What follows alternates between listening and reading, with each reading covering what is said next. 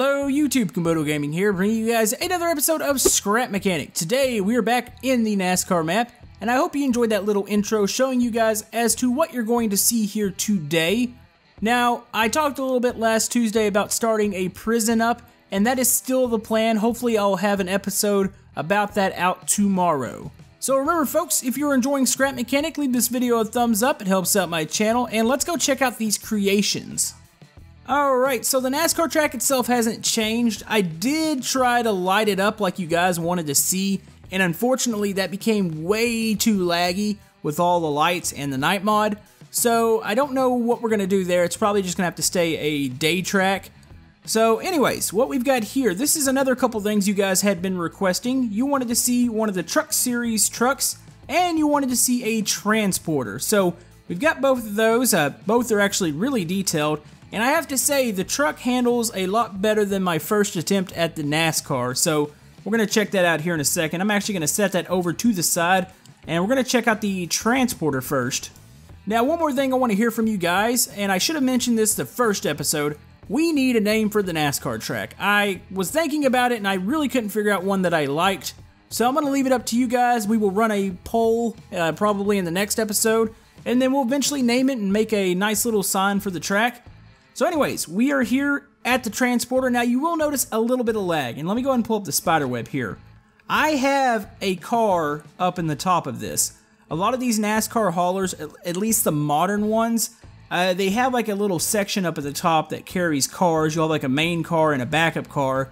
And I have to say, I didn't waste any space inside of this trailer. You got a couple glimpses of it in the intro. Now the truck itself, this is from Tuesday's episode. This was the custom Freightliner. It had a little lowboy trailer on it. It is, for the most part, it's the same. I did have to make a couple adjustments with the suspension and power levels because we're hauling around a whole lot more than a little lowboy trailer. I'll go ahead and give you guys a brief glimpse of the inside if you didn't watch Tuesday's episode. You can see fully detailed interior. Let's go ahead and delete that. You've got a nice sleeping quarters in the back. Go ahead and hop into here. I want to show you guys that this thing actually does tow around the trailer. That's been one challenge that I've always come across in Scrap Mechanic when you're trying to make some sort of trailer or big powerful vehicle that's going to tow something around. Was the two problems were the power levels and the whole fact that they don't like to turn. But this diesel does have the double bearings, so it turns pretty good. You don't want to turn too fast because it will attempt to flip over, but for the most part it's pretty stable. I think the flipping over is also an increase because of the whole fact that I have a car up at the top of the trailer and it really likes to kind of sway over and the weight will shift. But yeah, the truck itself does work. Now, this track is a short track. Most NASCAR tracks, the haulers would park in the middle of the track. I don't have that area, so we're going to have to make like an outdoor or an outside garage, or we'll call it the hauler lot. We already have a garage over there. And to get into the inside, we're probably going to have to do a gate. Now, most NASCAR tracks do not do gates anymore. A couple of the short tracks do. Gates are a little bit dangerous because there's been a couple accidents where somebody left the gate unlocked and a car hit it, and yeah, it's not pretty. So I'll have to see what we're going to do there. Most NASCAR tracks now use like a tunnel system to get to the infield, so I don't know. We'll see what we're going to have to do to get the cars on the inside. We might just not do the gate and just kind of spawn the cars in the garages. But anyways, let's go ahead and open this up here, and we're ready to go over the trailer's interior. Now, this trailer is absolutely massive. It's got all the lights. Somebody told me these are actually called like chicken lights, and I was like, that is a weird name for these little orange lights that are on the sides of a lot of these vehicles. You've got all the brake lights back here. Now, let's go ahead and pop this thing open. You use the bottom one first, and then the second key there, that actually opens the interior door. You can see up there, there is a truck mounted. Now, the video might be a bit laggy, but as soon as we cut that out, everything goes back to normal. It's really strange how Scrap Mechanic does that. I'm not really sure what the cause is, but it just doesn't like it. So, we've got that. Now, there is a side entrance over here, so say if it's during the race weekend, you don't have to only go in the back. You can always go here and to the side. So, we're going to go over this in detail. Let's go ahead and get that car out. Now, most, or almost every NASCAR hauler like this has this little back door will be on like a piston and it will slide up midways, and they'll roll the car back onto the door, and they'll lower it. And obviously, we don't have a piston here in Scrap Mechanics, so that was virtually impossible for me to do. I started to work on a system, and then I realized how many bearings were on it, and this creation's already laggy enough with the car in it, so I didn't want to make it to where you guys couldn't play with it. So, to get the car out, you're just going to come up here and cut the caution blocks. Now it's loose, and you can see we got all of our frames back too. So you can just grab it, and you can slide it out here. Now this will fit the truck, and it will fit the NASCAR. You can actually stuff 2 cars in there if you wanted to. That's a pretty deep area.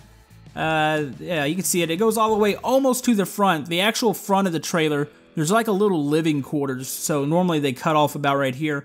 Now another thing they might haul around in the top side, maybe some of the pit boxes and some of the extra toolboxes that they actually carry out to pit road, but I don't have any of those built yet. Now, what I'm really proud of, let's go ahead and open this door here. The interior. I think this looks absolutely awesome. I was looking at a lot of reference pictures from the NASCAR haulers, and even they had some diagrams and some layouts showing just how these things work, and they're just like a little mini racing HQ, and I think it's absolutely awesome. So, yeah, this button up here, this will turn on the lights. This button will close the door here. This front area is morely for the pit crews and the people who work on the cars. You've got all the extra spare parts, all the toolboxes down here. This trailer is using mods. Now, don't worry, the NASCAR world itself doesn't use them, so if you just want to have the world and maybe have your own race cars, you can still download this without the mods, but the trailer itself does have them. You've got all the little computers up here. All during the race weekend, they're constantly looking at like telemetry, maybe the race broadcast, and just scoping out the competition. So you have all the monitors up here, more toolboxes. Back here, this is like where they keep all the shocks. I know a lot of you guys like to role play with my stuff, so this would be kind of cool if you wanted to download the trailer and you can work in the garage, maybe replace the shocks on the cars, kind of do whatever you guys do with it. So you've got all that. Now, I would have liked to have made it to where you can open all these drawers up, but there just isn't enough room in here. This hauler is tight. Like, I couldn't make it really wide, so it is kind of a shame that most of the drawers don't open. Now, stuff like this here, you can pop these. Oh, hit the wrong one there. You can pop these open. These are probably morely for storage for maybe the uniforms for the crew, maybe the driver uniforms. You go back in here, there's more work tables, some more general storage out in this area. You can see more toolboxes, could possibly be even more areas where they're storing gear, maybe shoes. I mean, they carry a lot of stuff to the racetrack. So back here, now that is the spot where the end of the top, where I showed you earlier, where it ends, and then it kind of climbs. We are right, here I'll show you the side door. We're right at the front of the trailer here. And most of these fronts have an area right above the hitch. It's like a little meeting area slash living quarters. So we can pop this open up here. We've got a couch in here, TV, maybe a couple more monitors. Say practice is going on, they can go check some stuff out. The lights work in here. So say if the team's going to debrief after a long day of practice or even the race, they can come into here, or maybe the driver needs some privacy, he's got to change or something. He can come up in this little area here. So overall, I am extremely happy with this trailer. I'm happy that it works. That was my one worry when somebody said, hey, you need to build a NASCAR transporter. I was like, oh boy. I was like, that is going to be heavy. So, does work, easy to drive around. I will have a version of this on the workshop with the trailer and truck, and then I'll probably maybe do a second one with the car mounted in. If not, I would just suggest that you guys weld the car in yourselves. But we're going to get rid of this. Actually, let's just stick it over here. It's not lagging that bad. We're going to check out the new truck that we have here. Alright, we are on to the NASCAR truck here. This is a part of the Camping World Truck Series. I must say I did a better job with this one than I did on the NASCAR. The NASCAR one, its handling was a little off and it wasn't as fast as I wanted it to be. Now that's not to say that this track still isn't really bumpy, and I do thank you guys for all the suggestions that you gave me to maybe use different materials, but as of right now, what I'm aware of, most of the materials are still bumpy when they get dragged along and you get these really long strips of it. Even with the cuts, there's not really many ways to fix that right now, but I do thank you guys for suggesting different things to try to fix it. So, the Camping World truck here, much like the other NASCAR, runs off of a single gas motor, but it does have these thrusters placed in here, and this is kind of to help pin the car down for the bumps. The suspension setup, everything's pretty simple in here because the body itself was really tight, and I had to add a lot of blocks to the inside of it to weigh it down a bit to make it feel heavy and also help it over the bumps. Now, I would say the design here probably looks closest to the Ford they have in the series. The Ford has like the double headlights, a pretty big and exaggerated grille. Now, a lot of people don't know the grills on the NASCARs most of the times are stickers. The actual grills a lot of times will set down really low, so that's what that little black thing is right there. It's like the opening for the grill itself. The suspension has been set up for this one. I believe I've got it at a pretty appropriate level. But yeah, we're ready to hop in here.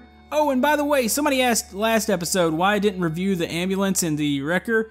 And anybody that's been a viewer for a while knows that those are from the town. So that's why I didn't show those off last episode. They're just there for background. So let's go ahead and look at the interior. I like the interior on this one. It feels nice and cozy. Got quite a bit of headroom since it's a truck. You've got your little gear shifter, a couple switches here. The hood does open up. Well, actually, that's the hood. That's the downward thrusters. So we've got that. Now, if you do want to get out of it, if you see the 3 discolored blocks up there, those are seat blocks. So say if you can't get out or you get stuck in the car, just look up and you can get right out of it. So let's go ahead. We're going to activate those thrusters and we're going to pull out a pit lane here. Now, this one is faster than the other car, but you still kind of have to be careful, and the bumps still are a thing. But they have gotten a lot better with this vehicle opposed to the NASCAR. The NASCAR, I was just doing jumps basically. Like here, you can see it's still bouncing, but it's not too bad. So it still gets around the corner. It is quite heavy. I used a lot of the heavyweight blocks here in the Durf mod. I know they kind of look like plain blocks, but they're actually the heavy version of them. And it seems to have helped a bit also with both the bumps and the steering. So I'm pretty happy with that. I did try to make it as fast as possible. Let's go to the interior here. It actually looks pretty cool from the inside. So yeah, this would be something I think you guys would dig to kind of play around with your friends. I know some people are going to ask. I get asked every time I do like a build between the Monster Jam or say the NASCAR builds. People are like, hey, you need to do that multiplayer Monday. And I don't think we're going to necessarily do these things in multiplayer Monday, but it doesn't mean I can't get some of my YouTube buddies around and maybe we'll do a race for you guys. Maybe paint our own cars and we'll do that. But as far as it actually being a challenge, I don't think that's going to happen. Oh, jumped a little sideways there. But yeah, as you can see, it's still not perfect, but it is definitely better than the other car.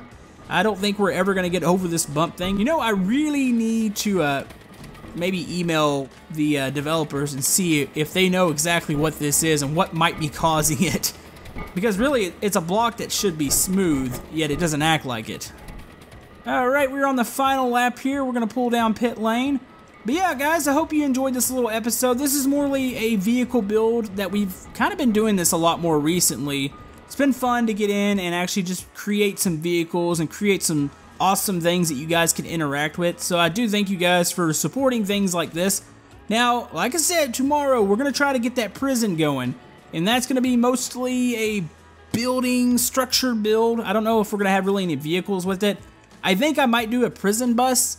But other than that, I'm not 100% sure. Let's go ahead and pop out of this. It looks actually kind of silly that you're hopping out of it like that. But yeah.